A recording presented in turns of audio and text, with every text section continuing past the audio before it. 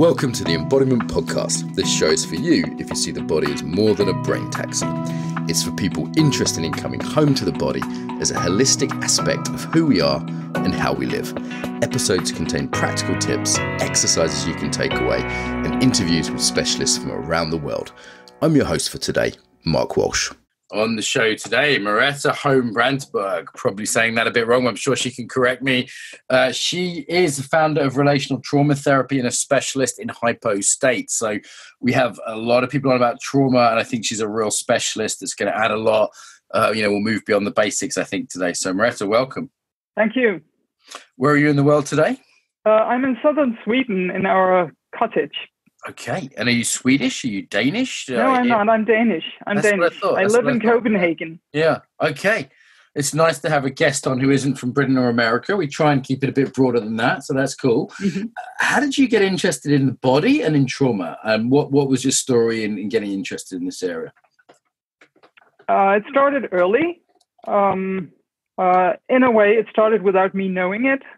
But getting interested in the body happened when I was around 20. I had dropped a university career because it didn't work for me. I got a hint from one of my friends about a psychomotor school. I jumped into that, and that really turned me on. So psychomotor is really about, it's working with muscles, it's working with touch, but also with basic exercises.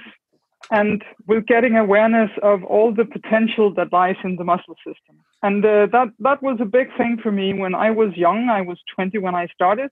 And it really, you could say, it did two things to me.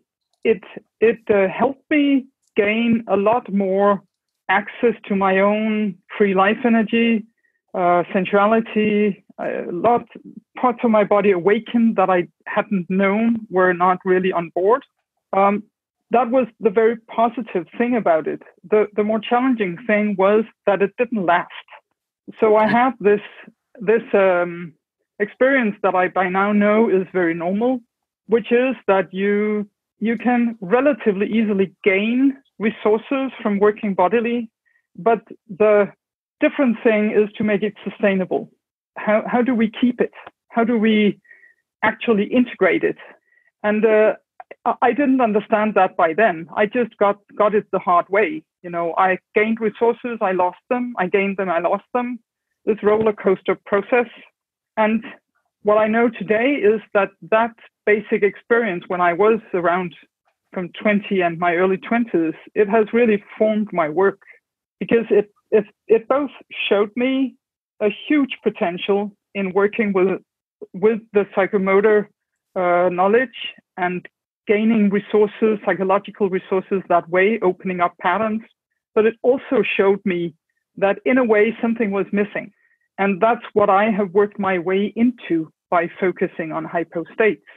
That was a long explanation. That is how it started for me. Diving straight into it. So when you say psychomotor, is that a particular school or are you just talking generally? I'm not clear what that is. Well, it is a general tradition. It's quite strong in Scandinavia, this understanding of that the psychological development is interlinked with the motoric development. So there's quite a lot of psychological literature in that, which is broad. And then there's this. Then there are some specific psychomotor schools. Some of them are within physiotherapy. This one wasn't. This school was in the tradition that's called relaxation therapy, or it was called back then. Today it's called psychomotor therapy. But that school grew out of the relaxation. Okay. And this is a whole other tradition than say dance movement therapy.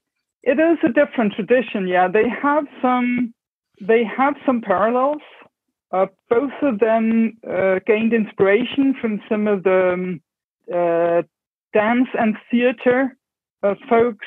I have forgotten their names, but Stanislavski, and he inspired both of these paths. Okay. One of them went into dance therapy, and one of them went into relaxation therapy. Laban is another one. So you could say there is some similarity, but in the practical way of working, they are not similar. And this is fascinating to me. There's the Anglo kind of schools have got very famous, and I came across something the other day that's huge in France, and I'd never heard of. And someone said, "Oh, you're running the Embodiment Conference, and you haven't heard of blah blah blah blah blah." And I was just like, "I've never heard of that." And just because it's French speaking and it's all in French and it's done in France, and maybe 1 million people do it, but I'd never heard of it. And the same in Germany, there's schools that I've never heard of in Germany that just all in German, and then in Scandinavia I come across a few, and it just feels like the only ones we know about are the sort of Asian ones that have come through America or the American ones, and very few of the sort of European ones ever get propagated more widely.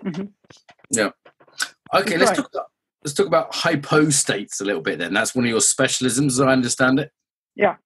Tell us, let's start right at the beginning with the basics, and then maybe we'll go more advanced. What is a hypo state? Yeah. I'll do it a little broader. You could say, what is hypo and what is hyper? Great. Right? Because if we look at it from that perspective, and you look at the body, you can say hypo and hyper. That's really underfunctioning and overfunctioning. And you can find that in many kinds of tissue. You can find it in the organs. You can find it in your blood pressure. You can have hypotension, hypertension. You can have it in your blood sugar, right? You can, if you look at it as just that, either we're in balance, right? Or when we go out of balance, we can do it in two different ways. We can overdo something or we can underdo something. That's the very broad understanding of what hypo is about. It's something that's underfunctioning, right? And then you could say, in terms of trauma therapy, the types of hypo states I'm specialized in working with, they are in the ANS, the autonomic nervous system. So there we talk arousal, and we can talk hyper arousal, which is what is by far still the most known, which is flight, fight, etc. It's all the active survival reactions. But then there's the whole other side, which is the hypo arousal, which is where it's not only that we looked at, but it's we go down into almost a hibernating state, which is called hypo arousal, right? So that's the hypo state in the arousal system. And then what I'm even more a specialist in is to work with the hypo state in the muscle system. Okay. Right. So if we think of this psychomotor potential I talked about earlier, and we think hypo and hyper into that and balanced, then you could say if we have a balanced muscle, then it's just full of life energy. It's filled out. We have access to whatever impulses and psychomotor skills and emotions that connect to it. But if we're not that lucky, and we aren't, there are places in our body that are not, where we don't have that full potential available, then how is it we lose it? We can do that in two ways. The most known is that we tense up the muscles, we control them, we hold back, then you get kind of a straitjacket in your body, a lot of pressure, right? That's tension. Very well-known phenomenon, right? Hyper response. And then you also have this less known phenomenon, but just as normal, which is that we also lose the psychomotor resources through giving up in the muscles. They go flaccid, you literally lose the container function that a muscle is. The muscle holds a specific little part of your life energy and your action potential. And if the muscle fibers go flaccid, then that container for life energy and this specific expression of who you are isn't available anymore, right? It's a phenomenon. In a way, we all know it. If you think of a handshake, did you think of different types of handshakes you have experienced? Right. The handful of carrots. They call it in Sweden, the handful of carrots handshake. It's a wonderful description. So this kind of handshake where you almost feel like your hand gets crushed. That would be a very hyper one. Yeah. I had a military uncle that did that. Yeah. And then a handshake that just feels good. Just there's contact. Then you have the experience of what a balanced, filled out muscle response feels like. And then you have these handshakes that are really not very pleasant. which are the ones that are flaccid, where the hand you're shaking isn't really present, or the energy isn't coming into the meeting. That's hypo response. So to get it, we all know it. From real life, we all know this phenomenon. So it's not the phenomenon that's unusual. The unusual thing is to focus on it and to conceptualize it. And with that, be able to develop methods that specifically address this phenomenon. Got it. And how might listeners relate to feeling this in their own body? I mean, is it different than just when you're exhausted and collapsed? Is it, like when people may have experienced being a bit depressed and just having that? Yeah. Is it that, or is it something more than that? So the words you use now are they talk more to hypoarousal. When you say kind of depressed or collapsed, you talk about a very general sense of losing energy in your whole being. That would be something that happens more in your nervous system than only in specific parts of your muscle system. Okay. So the difference is, if you want to track hypo-responsive muscles, you need to get curious about which parts of your muscle system is not really filled out or engaged or awake. And the easiest way I know to help people do that is by comparison. Like thinking, is there first track your tensions, which is what you probably did right now, right? You have something that's not so pleasant in your neck. Yeah, you got a stiff neck. Yeah.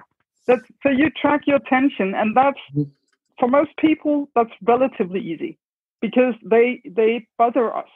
Right, you can feel that tension. It's like, my shoulders are stiff today. Yeah, it's kind of ouch and stiff and too much and sometimes painful. So if we start tracking that and then invite just a little relaxation of that, just to slow down enough to be curious the other side.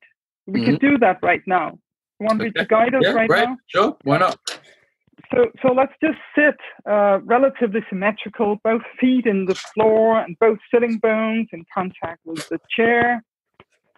If you like that, find support from the chair in your back. And then notice these places that are, in a way, working too hard right now.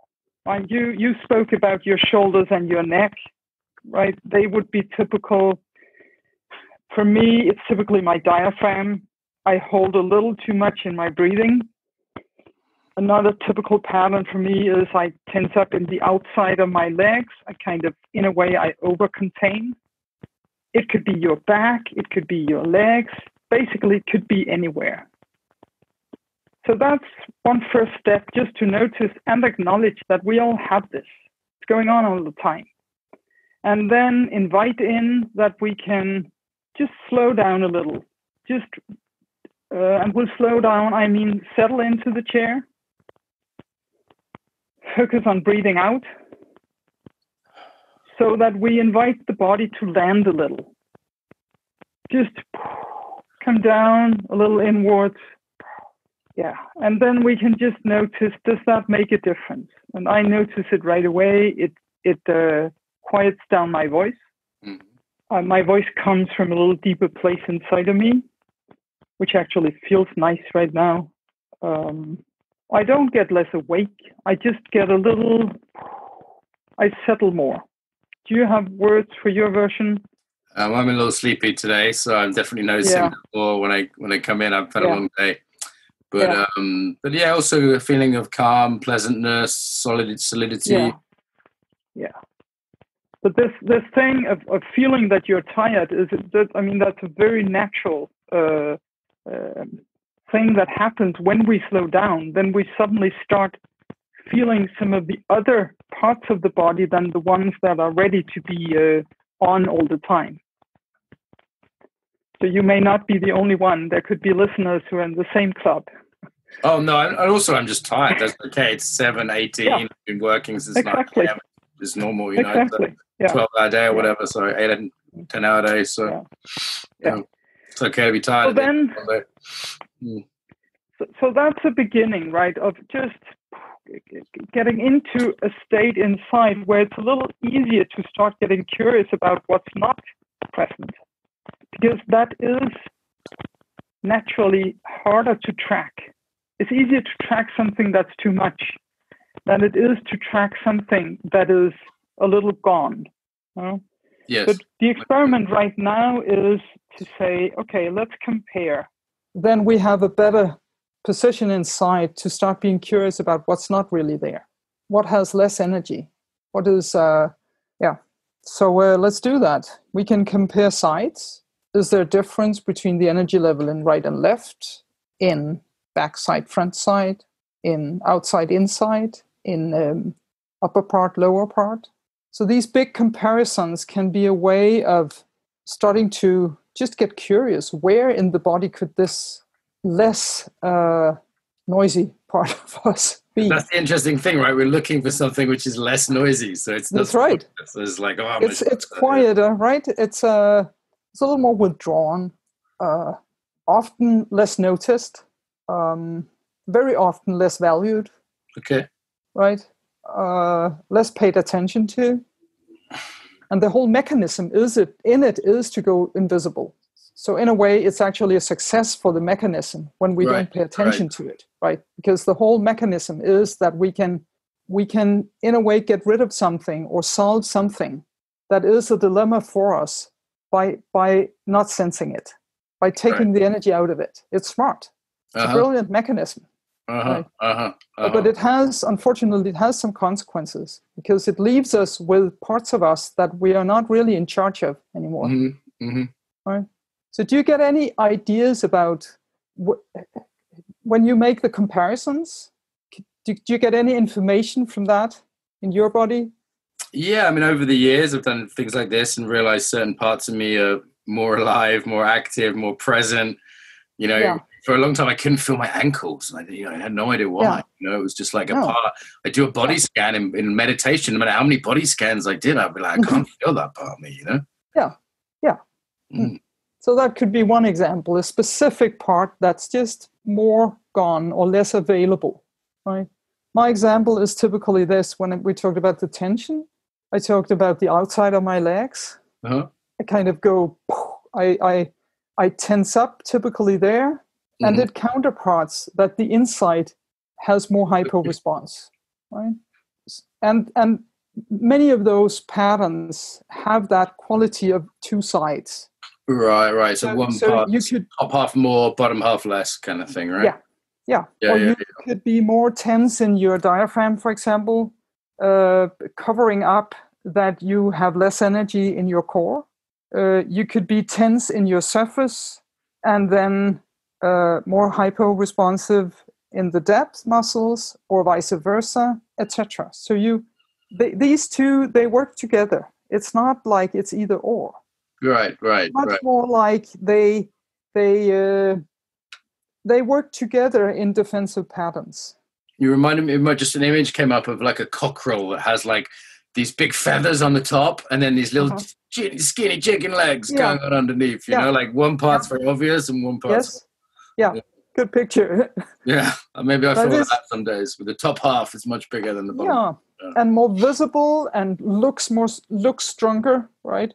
And then there are these more hidden parts that are more invisible, and we have those. We have that polarity in us, and the ways we manage and the ways we survive have this polarity. Wow, now I understand my love of chickens. Finally, we've analyzed it. We've analyzed my love of chickens. So as I'm understanding this model, it's not just like Stephen Porges' model of the whole nervous system going hypo, but like actually a bit more specific, almost like a neo-Reichian kind of model, that there's different parts with different things going on. Is that the kind of flavor here? Well, you could say the parallel to Reich is that Reich also dealt with the muscle system. Mm-hmm. So in that sense, there's a parallel. When I talk about parts, or I talk about muscle groups, could be even more specific. The difference to Reich is that Reich was really primarily focused on armoring, which in this language is hyper response. That's the tension, right? It does the same thing of not feeling in a way, though, right? Because it does, but it does it in a different way. So it's not disappearing, it's disappearing through that tension. Yeah. There you, of course, you also lose access to your life energy when you really tense up, but you do it in a different way and you're left with two different problems. Okay. Right? With tension, you're left with that you're overworking. I was coaching someone yesterday and they were exhausting to be around. Just exhausting because they were so wired, so tense. So tense. And you overwork, you really push yourself, and you lose access to a lot of nuances in what's going on inside of you because of all that tension. So that also comes with a cost.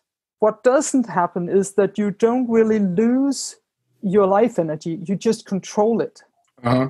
Where the challenge with hypo response is that you literally lose some of your life energy. When you say life energy, what do you mean by that? That's just kind of an esoteric concept for the average person. Yes. Well, it's a terrible concept, but what are we going to call it? Right. Okay. As a metaphor, it works for me. I'm just this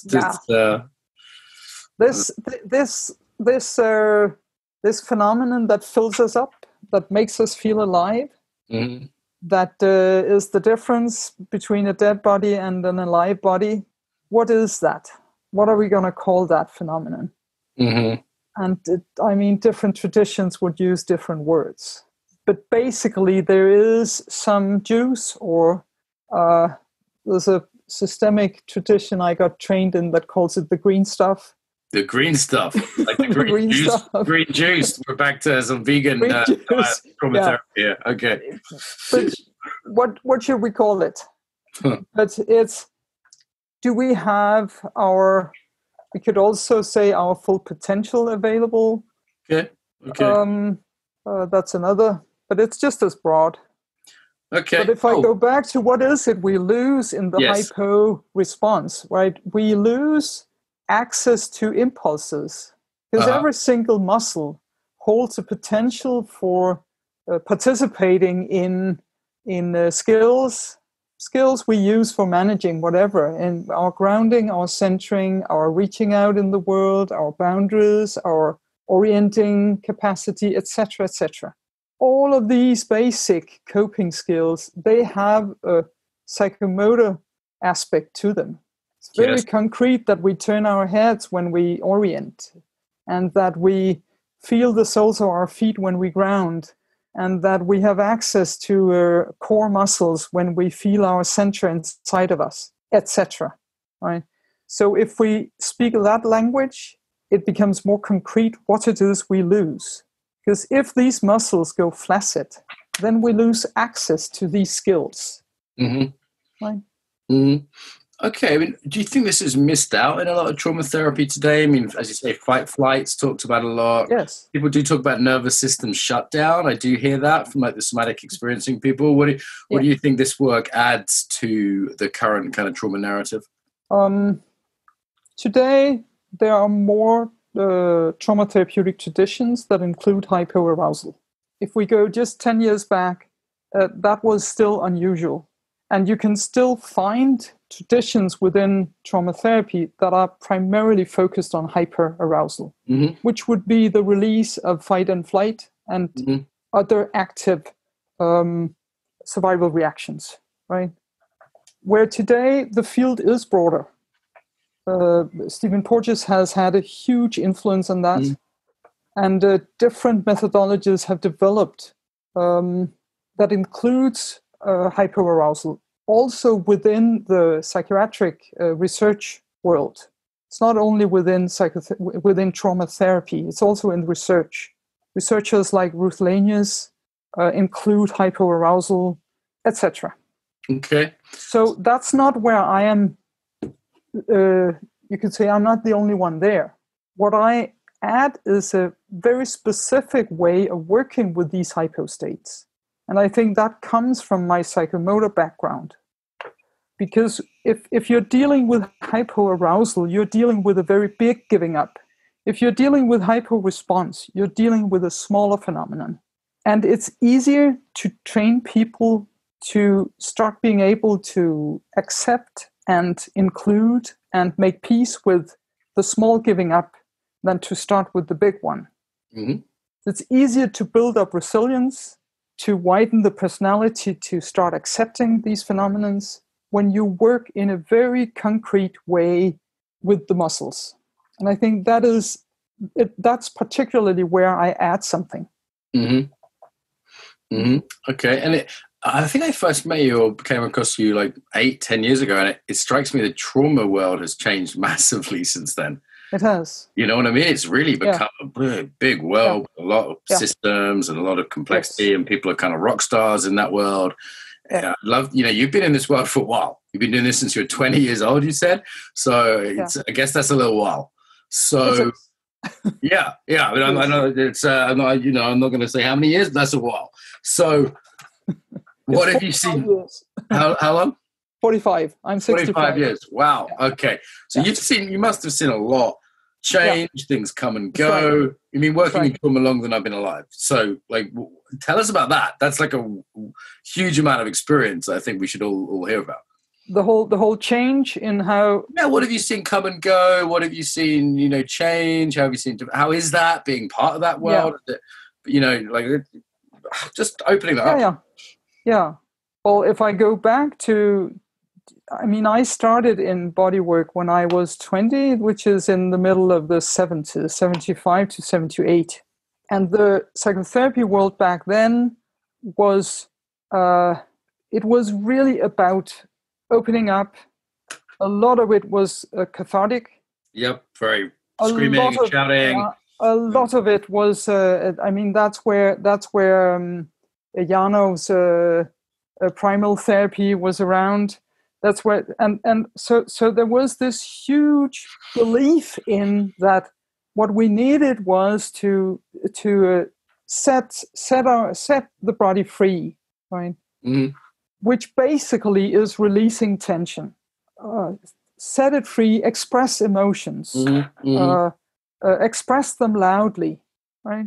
That was the belief, and that's also. I was part of lots of experiments back then. In different types of psychotherapy. We were a group of people from this psychomotor school who went to workshops together. So I have been in that whole... Jump, screaming, shouting, throwing up in bucket. And looking back, I can see that it probably... some of it was fun, some of it was terrible, some of it didn't make any difference, but in the long run, I do think it has prolonged my own trauma therapy process. Okay, right. Because it strengthened the split in me between the parts of me that could join into this, let's go for it, right? Mm-hmm. And part of me can do that. Part of me has energy enough to do that. But what has been the deepest challenge for me within my own trauma patterns, they have been lying in the hypo side. Uh-huh. And there wasn't really... knowledge back then in trauma therapy about that. Mm-hmm. And basically that's my personal reason for having started focusing on it. It was that something was missing, that no matter how much I went into running and expressing, and then I was still left with that a while later I would drop into a deep collapse again. And then I would fight my way out because I'm not the type of person who wants to look like a loser, who wants to. So I have been fighting that side. And I do think that's not only me personally. I think that's how it worked back then. It's that we started, trauma therapy started as a split system, where a lot of work was done with the hyper side. And the hypo side wasn't seen or acknowledged or understood. That also was inspired by or supported by that most of the trauma research was done with homecoming soldiers from the Vietnam War and other that was the sort of genesis of PTSD. There was a big surge in the PTSD research, but it means that it was done with male soldiers primarily and their types of trauma patterns. Right, and that's not an average cross section of people, right? And no, it's not, and it's not the group of people where you will meet most hypoarousal. Right, yeah, okay. Hypoarousal is more common in women than in men. Okay. And more common in other types of trauma than you find with soldiers. Makes sense. Yeah. I don't hear people talk about gender differences much in trauma. It's not something I hear people talk about much. No, but they are there. Mm-hmm. Again, I can believe it. There are different people who have addressed it. Ruth Lanius, Bruce Perry. Okay. Have addressed it. Yeah, those are the ones that come to my mind right now. Thank you. If this might be something to point me towards I haven't seen much of. And what about the teaching side of it? So we're in this crazy situation now where trauma teachers, I've seen trauma go from taboo, like I'm not traumatized, yes. No one's traumatized. Yes. People that were clearly traumatized used to say, I'm not traumatized. And then, and then the teachers were these sort of weird, obscure people. And, that had this sort of maybe unhealthy interest in the dark side of life. And then now the trauma teachers are sort of global megastars, Some of them I found are quite nice. Some of them aren't so much, I've found on the other side of things. And also that everyone's traumatized now. Everyone's talking about trauma all the time. It's not just like abuse survivors or war veterans that have trauma now. It's middle-class girls who got the wrong kind of chocolate, It's so the world's really changed in its approach to trauma, for better and maybe a little bit for worse. Yeah.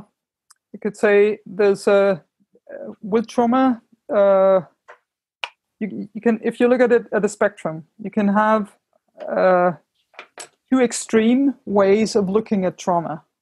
One is called trauma centrality, which I think is what you a little humorously point to. That we can, in a way, we can get over-identified with our trauma. I'm a survivor. Yeah, this is who I am. Becomes a big thing. I am my trauma, and I become somebody by being traumatized. Mm-hmm.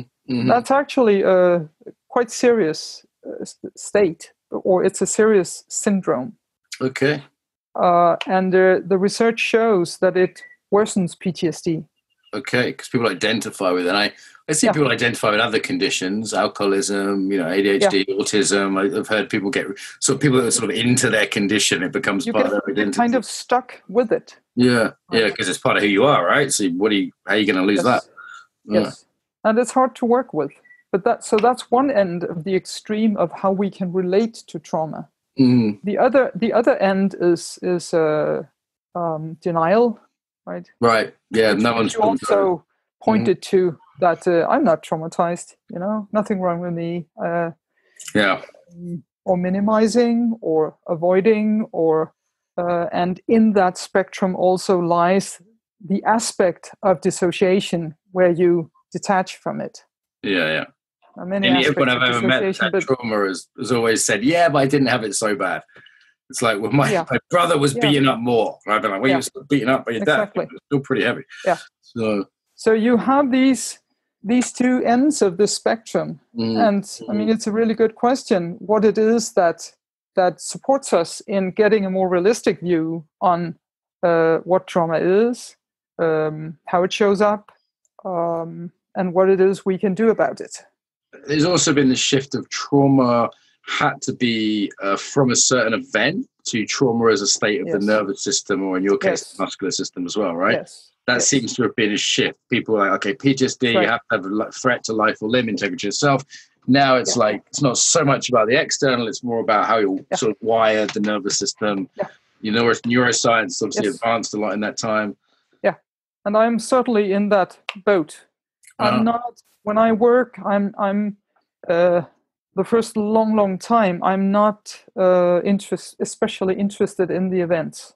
I am very interested in what skills are available. Mm-hmm. How can we widen? How can we build up resilience? How can we get access to more experience of agency, more experience of inner authority, of that I am actually in charge myself. I'm not decided over by my arousal states. I can relate to them. Right? How do we support that? So resources, states. The third thing I've seen recently, which I used to really push for, and now I'm not sure about, is the politicization of trauma. Maybe trauma's always had this element, but I think it was 3 years ago. I was at a conference and in London, big one, good one, and there was several very famous trauma speakers there, some of the most famous in the world, and all three of the top speakers all mentioned positive Donald Trump, and they mentioned him in a fairly negative way. And I can get why. He's not my favorite person either. But I thought, okay, this is really interesting that there are psychologists talking about politics. And since then, and I thought in some ways I thought it was quite positive at the time. And since then, certainly even in the last few months, it's just exploded, like the connection between politics and trauma. Almost like trauma is being weaponized by certain political groups. It's being used or maybe abused by certain political groups to say, well, therefore we have to have these politics, or because you don't understand trauma, you're a bad person. But I'm seeing it used in a whole new way, particularly in the States, but to some extent here. That's interesting. You not come across this? Well, you could say if I think trauma and politics, I start earlier. So I'll just add that, because trauma in a way has always related to politics. True. Yeah. From the very beginning, if you go down to the early days with Freud and Chenet and Charcot in Paris, and you had these two French, Chenet and Charcot, who worked with the prostitutes, women from the streets, and worked with all their dissociative symptoms. And they were very aware of that they were working with real life events. Mm-hmm. That these women had been abused sexually, violently, etc. And they had dissociative symptoms because of that. Right? In the beginning, Freud joined that. And then at some point, he left that and went into this whole interpretation of that these symptoms were a sign of the Oedipus complex, fantasies, etc. And that event is huge in terms of how. So we went from that there was the early roots of a realistic trauma therapy being done back then to going into psychology that did not focus on real life events. Mm-hmm.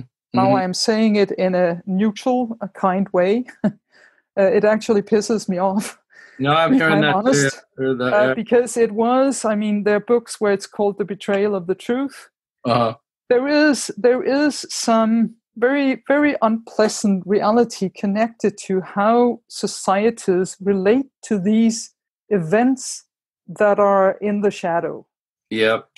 Abuse, incest, homecoming soldiers, you name it. There are so many actually society-created trauma that society is very distant from. It becomes the individual's problem. Well, this person is weird, right? Yeah. It's not the society. The society doesn't own that we have a problem. That abuse is widespread. That violence against women is widespread. That war fucks people up. Yeah. I mean, this is something to be owned, right? Yeah. I saw Bessel van der Kolk was in Denmark in 2000, 20 years ago, and did a conference on trauma there. And he described that it was still at that time, and I still think it is, that in the States, if you work with domestic abuse, if you work with sexual abuse in families, with incest, etc., you are not going to get a career as a psychiatrist or psychologist or researcher. You're not going to get the money for research. And that's where trauma has always been political. So, I hear you, and I agree with that. There's been a denial of trauma and denial of what causes trauma. Yeah. And that's been the traditional sort of conservative way of getting this wrong. Yeah. And what I'm now seeing is a new movement on the left, which is, for example, people saying they're triggered. Therefore, Mark Walsh has to be cancelled, or whoever has to be cancelled. I've been personally affected by this. And that's the triggering. I'm like, you don't even know what a fucking trigger is. This is the language of trauma you're speaking, right? Like, what is the specific trauma that's triggered here? And it's a taking of the... And one reason I worry about this, it takes the language away from people who have trauma and makes it into a weapon. Yeah. And there is a long history of this on the left as well. Like the communists would say there were mental disorders, that would be, you're insane if you don't believe in the communist revolution. And there's a long history of people making things that are political a disorder, and then using this increased care that exists for many of us and not wanting to re-traumatize people and wanting people to have to heal, and using that as a form of control. Now that strikes me as something quite new from the stuff you've talked about, which I think I completely agree with. It's on the other side of the street. I get that. It's and I think what you talk about, for me, it's addressed, or one of the concepts that addresses some of it is this trauma centrality concept. Identifying as that. It's an over-focus on it. And with that, starting to use it in different ways, which is really not honoring the true pain of it. Doesn't honor it, and I don't see it moving towards healing either, because there's it doesn't. Hey, if this is useful for me, why would I get rid of it? If I get victim points for this, if I get to control people with this, why would I let go of that? Yeah. So that's where you really take it into all these defensive positions or stock social roles. That trauma can be these stock social roles can be put on top of trauma. Right, and protect us against it, or we can get stuck in them, or that's a whole story in itself. And I'm with you, that happens. Okay, I think we've balanced that out a little bit there. So to come back to the practical here, if people feel like they have these hypo states or they want to work with their hypo states, any recommendations for people listening? Maybe they're therapists, maybe they're just people who are suffering. Yeah, let's go. We could go back to a very concrete small experiment here, right? Which is that now, if we just before we try to do these comparisons, right? If we track a place in the body that has this quality of hypo response, what is it we can do with it? And that's where the method I developed uses what's called the dosing principle. Because if you want to engage a part that has basically given up or gone flaccid, it's not going to help that you push it. It's not going to help that you try to release anything either. What's going to be helpful is that you, in a gentle way, build up energy in a dosage that the muscle can tolerate. And that's doing something small. Okay. Right? So an example could be to, instead of pushing your feet hard into the ground, you just do a tiny little gentle push with your feet into the ground, so that you activate the upgoing movement in your body. Or if we do the fingertips, you put them together. You can do it in your lap. And you could do that with physical force. Then you really use your muscles. You can also do it much smaller, almost go down to the intention of doing it. And if you do that, you still activate some of your tissue, but you do it in a much lighter way, much more subtle way. That's the methodology I developed. And what's the name of the methodology? Where can people find it if they want to kind of look it up and go into it a bit more? They can look for my name, or they can look for Relational Trauma Therapy. Relational trauma therapy. And is there just while we're on the subject, I was going to normally say this right at the end, but as we're here, is there a website that people want to go to for that? There is. It's 3 times W, and then it's MOAIKU. MOAIKU. This is the name of your system, yeah? I've come across this before. It's the visionary weird name of my system. Yes. Yeah. Where did it come from? Just a quick aside, because it seems like a haiku, a Japanese word or something. Well, you're right. It's okay. If you want to understand it, it's a combination of motoric and haiku. Then you just take the H out of it. Okay. Motoric haiku. motoric haiku. And haiku are these very precise, small Japanese poems, right, that work through repetition. They have the same structure ongoingly. And this is the word I found when I was looking for what could I call this approach that I developed. And then what came was this weird word, a waiku. But it was from putting these together. And it fits for me because doing this tiny little thing that we did before, just pressing your fingertips a tiny little bit together or pushing your feet a tiny little bit into the floor, that's a very subtle thing to do. It is very precise. It activates something. So if I can do a haiku. Trauma therapist jumps into the pond, hypo, the sound of nothing. There we go. There we go. There's a little haiku just for you. Yeah, that's beautiful. Yeah, thank you. Jumps into the pond of nothing. That's the sound of I've mucked up already. I used to write quite a lot of haiku. That was a little homage to a famous one about a frog. Yeah. So, okay, this has been wonderful. We're moving somewhat towards wrap up. So dosing, people have found where they can find you. Is there anything you want to say about sort of trauma that's not widely known that you think would be good to say? And I'm also keen to ask you about authority. I've got a question here from you sent me ahead of time. Hypo states an authority. I'm super keen to know what the link there is. Well, if I do that short, we talked about the stock roles we can get into around trauma. Mm-hmm. Basically, we can go dominant or submissive. The hypo states, they very easily takes us into submission. Got it. Right? We lose our experience of being in charge ourselves. And for me, that is one very good reason for addressing hypo response. Yes. Because if we can address that in a realistic way, we can start building up people's and our own authority again, so that we can decide ourselves the speed we relate to these trauma in. Where one of the big problems with trauma is that they take over. They run our lives in known or unknown ways.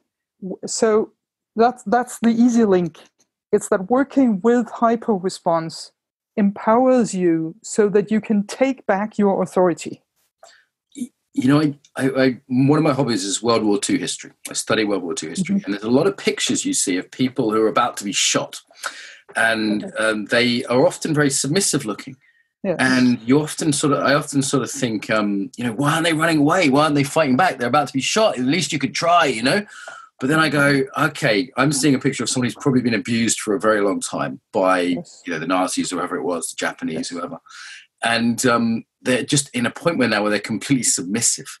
Yes. And, that is, I think, not widely known. And there's also something about modern times that with this whole COVID thing that I see people, and it's certainly through parts of the cycle that happened in England when people got very submissive in terms of government regulations. And some of that was maybe for the best, but others I saw people that I was used to thinking for themselves become very, very submissive. And it seemed almost like a trauma response, learned helplessness kind of thing, Well, I think it was. Yeah. And a situation like the COVID-19 situation really challenges authority. And either you go into a stuck fight position in it, which some people did, or you go into a stuck adaptation or submission situation. And we certainly saw both of those polarities play out in different ways in different countries. Mm-hmm. And the question for all of us, no matter if you start in one or the other extreme, is how do you actually find your own authority in this situation? Right. So you can own that you have choices, that there's a situation going on and there are governments who make certain policies and restrictions, but how are you going to relate to it? And that has a lot to do, I think, with actually accessing your whole body's resources instead of one part going into hyper and another part going into hypo. Because with that, we are stuck either in fighting or in submissing. Right. And none of it gives us freedom. Right. Neither of those are free. Yeah. Neither of that is your true authority. Your choices from within, how you're going to handle this situation. this is part of the teaching I have done in this period of time. It's actually training people in finding their own inner authority with this situation. Important, really important, because I'm seeing reactivity and I'm seeing submissiveness and not a lot of intelligent kind of response, right? Really both extremes. Yeah. And there is more of that in countries who have less balanced leadership. Put it that way, right? We are lucky in Scandinavia. We're very lucky in Denmark. Yeah. You have a really good political leadership in this situation. You did well under the Nazis too in Denmark in terms of not handing over all the Jews, and kind of quite a proud history, I would say. Denmark, just shout out to Denmark, I would say, on this front. We have a very mixed history in Second World War. Mixed, but by comparison with other poor countries, I would argue it was reasonably something to be proud of. But it's my reading of the history anyway. Maybe you can inform me if I missed something. But okay, so shout out to Denmark. We have quite a lot of Danish listeners, actually. Do you want to hit us with some Danish just for our Danish listeners, just because they never hear Danish, do they, on podcasts? So a little bit of Danish for any of our Danish listeners. Got quite a big lot of them. Okay, så hvis der er nogle danske, der lytter, så hør med. Og jeg håber, I har fået noget ud af det, og at I giver informationen videre, og at I lytter med en anden gang til nogle af de her podcasts. Tak for i aften. Okay, and all our Swedish people are wondering what's going on. They can understand half of it. Probably got a lot of Swedes out there. As far as I'm concerned, bacon. They can talk a little Swedish too. Little Swedish too, but shout out to our Swedish fans then, because they're like the fifth. Jag kan prata lite svenska också. Så ni från Sverige som har lyssnat, tack för att ni lyssnade med, och ni är hjärtligt välkomna tillbaka en annan gång. Wow, there we go. It's like you suddenly took the marbles out of your mouth. So excellent. That's a little joke from my Scandinavian friends. So a closing message about the body to finish us up here.